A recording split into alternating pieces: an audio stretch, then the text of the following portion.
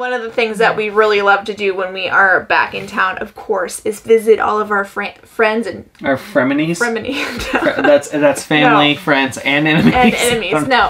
For our frenemies?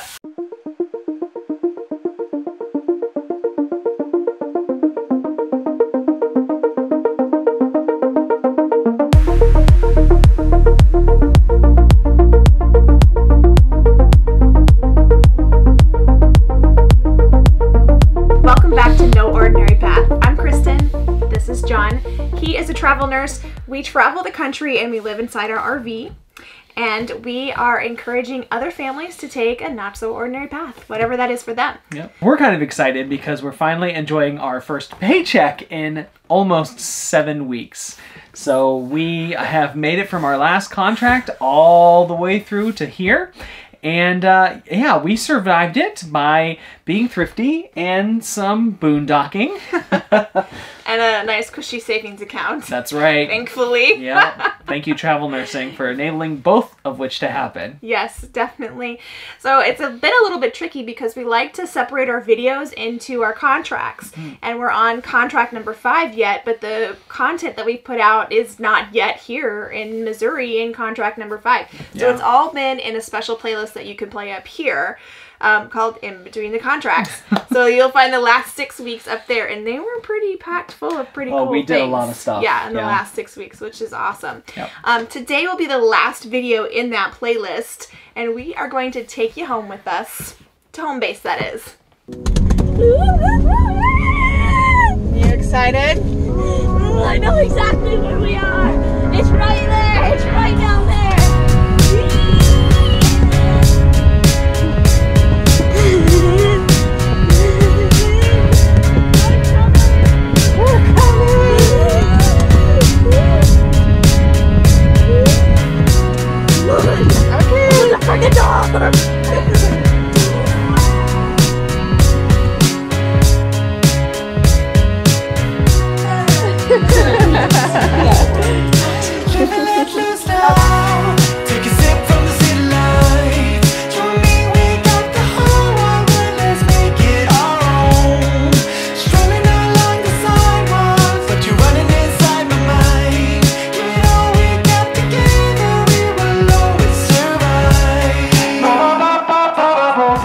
We get a lot of questions about our taxes and how we do it as a travel nurse. And since we're not tax advisors, we thought we would give you the next best thing.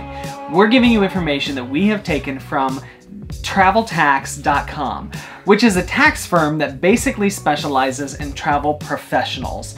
So there are essentially 2 paths that you can take from this, and this is the one that we take. You used to work there, but you don't anymore, and now maintain a residence at that location. If you are renting, it needs to be fair market value. So go to your local Craigslist and look up rooms and shares. Print out a couple of these ads and keep it with your tax info, and then pay the amount monthly to your parent or friend or whatever. Don't make it cash, but have it be something that you can actually track and keep records of, like canceled checks. Going forward, you need to spend approximately 30 days a year there. It's not a magic number, but it is what they found to be usually satisfying for most home tax audits. So there you have it. We pay a family member a monthly rent amount. Yeah, we actually pay them. That's key. Yes, we actually pay them. It's theirs to use however they please. Yep. And we maintain a permanent address. And that is actually really for our mailing and for school purposes also. Yep. And then we are required to spend money in our tax home area, which is usually they like to say like a 90-minute radius. We're supposed to be, you know, spending money to prove that we've been there for at least 30 days of the year. What do we do when we come back to home base, to our tax home? We should show them. It's a dirty hair, ball cap kind of day. I've running around doing all kinds of errands. I don't know about you guys, but whenever we are at home base, we have a to-do list that is a mile long. The fun to-dos are visiting the family and friends, but then we have all the other things we have to get done. While we're here, we are taking the truck in, we're taking the rig in, well, we're trying to take the rig in. We have all these things that we're trying to get ready for. We're gonna probably go to Goodwill again. We have a bunch of things to go through on the rig and try to shed some weight.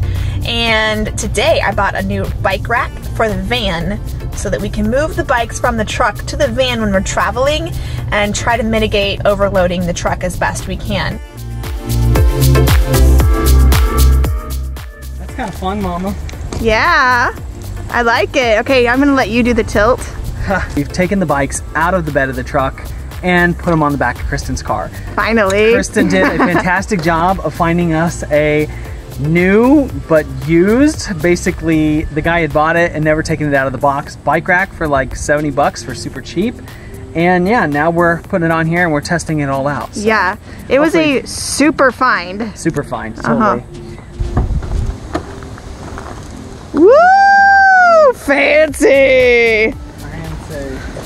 I'm getting my country on, listening to some country music and cleaning this rig because, dang. We have been parked here at my in-laws' house now for a week, and we've been half living inside and half living out here, like using the bathroom and showers and seeing some stuff inside because we don't have water or sewer. We have water, but we don't have sewer hookups, so we're trying to make our tanks last a really long time. But we do have electric, and so John and I have been sleeping out here because it's our bed and we're used to it. And but the kids have been slumber partying between here and Nanny and Papa's, and they are loving it. And today is a work day, so John is working on my van, putting on new rotors, new brakes. He's gonna take the truck in to get some upgrades. I'll let him tell you all about the upgrades on our truck.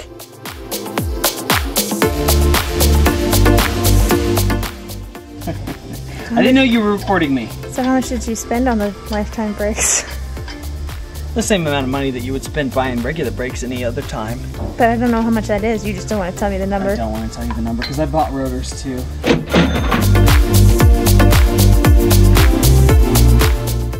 After getting a recommendation for a good exhaust shop, we found one downtown and the guy fixed it. It ended up being for free. He said to come back when I had some real work for him.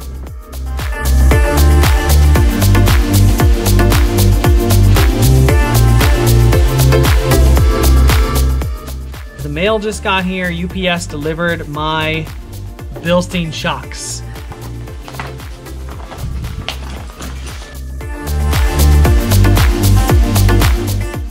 The shocks alone, it looks a lot better. Yeah, it does. No more squatty potty.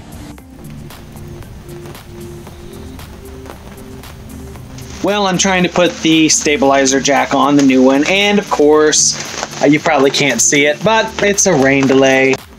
Here she is in all her glory. This is the original OEM, as you might say. You guys are aware if you've been with us for a bit. I have banged this poor stabilizer jack in a few different locations. I know one of them hit pretty good when we were backing up. At one point, it bent it one way, and another one hit another time where I drug it along. So, going to be replacing this. It looks like it's going to be pretty easy. There's just 4 bolt points to it, and I've got a replacement to bolt up after that. Yeah, not too tough. So we'll see how long it takes me to get this off. These are the side-by-side comparisons of the model J-2500 from the original trailer. I ended up looking this one up on Harbor Freight, $36 with some change for tax. And it's even beefier, actually. It's kind of hard to see here. It is a little bit heavier because it's a little bit wider. This one is rated to 5,000 pounds. Again, being stabilizer jacks, you're not ever going to use these to actually lift the trailer. These are just to put down on the ground to stabilize. I know Harbor Freight, sometimes it's got a reputation, and there may be some things that I won't buy there. I like these things because I can purchase their replacement warranty, which is generally up to 2 years. It cost me $7 for that stabilizer jack. There's a high likelihood, guys, based on how we boondock, that it's gonna get bent in 2 years, and all I gotta do is take it off and take it right back to them, and they give me a new one. It's gonna require me to tap the little bracket a little bit. The mounting position where it's like pre-drilled on the Harbor Freight jack does not match up perfectly, so I am going to have to just tap through the bracket a little. I don't think it's going to be a big deal. Again, I'm not using that to hold up Windy. It's just a stabilizer jack. So basically, we just make sure that we take care of all the typical things that you would think of that are important to do in terms of maintenance, not only to the vehicles, but also like the family. Yes, yeah. Our home base is the time that we have to take care of our dentist appointments and our eye appointments, doctor's appointments, all those things, which is funny because we didn't actually do it when we rolled through town, but since we're staying in Como, which is only like an hour and a half, or it's no, 2 hours. 2 hours away. Yeah, a little bit longer from where we're boondocking right now, but we're close enough that we can go back. That way we don't have to look for doctors and such on the road, like all the... You can keep, I mean, there's a very special dental hygienist in our life, you know, and there's physician practices and eye doctors and stuff that you like to keep and that you are comfortable with. So yeah, it's just easier, and we have to go back anyway, so it makes sense just to, you know, catch it up and stuff. Yeah, and this time our trip back to Kansas City actually fell on our anniversary. Yeah. So we got to do a date night, which was fun. Yay! Date night! I love you so much. I love you too.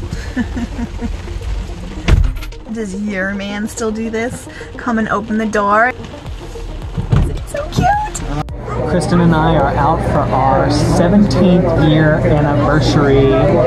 Cheers.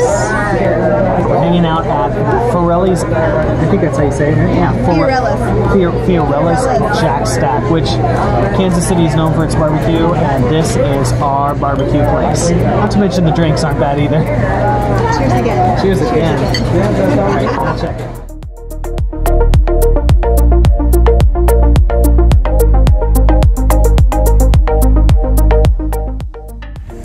Part 3 of our romantic date. We're the best, you guys. We're the best. We are going into Nebraska Furniture Mart. We're in search of a storage bench to replace our booth in the rig. So, yes. We shall see. We've ripped out everything else, and yeah, we're still not really happy with the way it turned out, so yeah, we're looking for a little too bulky and not easily accessible for all the school supplies that are in it. So we'll see. And IKEA was the first stop tonight, and it was kind of a bust. Yeah, it didn't go so well. Yeah, sorry IKEA. Here we are.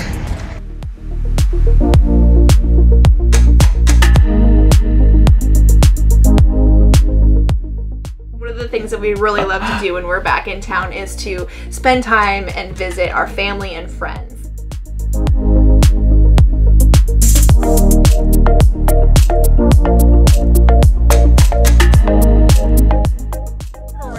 Turtle rescue! Little box turtle. Oh, Not very happy. He was not. He was Don't trying put to your cross hand the near road. his He might nose. pinch you. He might. See his little legs? You can touch his legs. Touch his leg. He'll pee on you. Yeah, don't get near his mouth. He'll bite you. Okay, I want you to take him over there and set him down. So you see his little black claws? They're not going to claw you. They just look scary.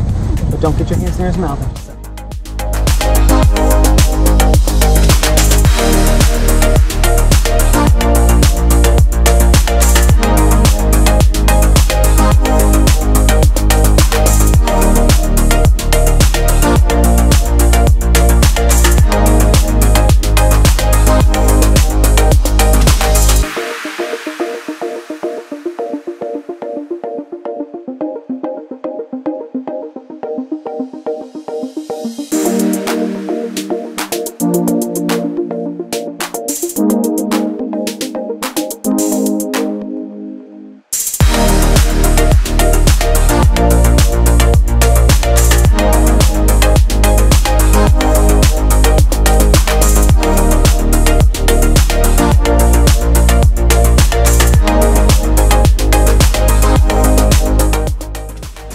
Thank you so much for joining us. We hope that these videos offer you something as much as we enjoy making them. And if you're brand new here, please let us know. Leave comments in the section below that you can. Tell us, you know, a little bit about yourself. Feel free to email us, and make sure you visit our brand new website that Kristen has really revamped. On there, you're gonna find all sorts of amazing information, including some really cool stuff that's coming up. But yeah, so check that out. If you like the video, hit the thumbs up, ring the bell for notifications, and we will see you out there.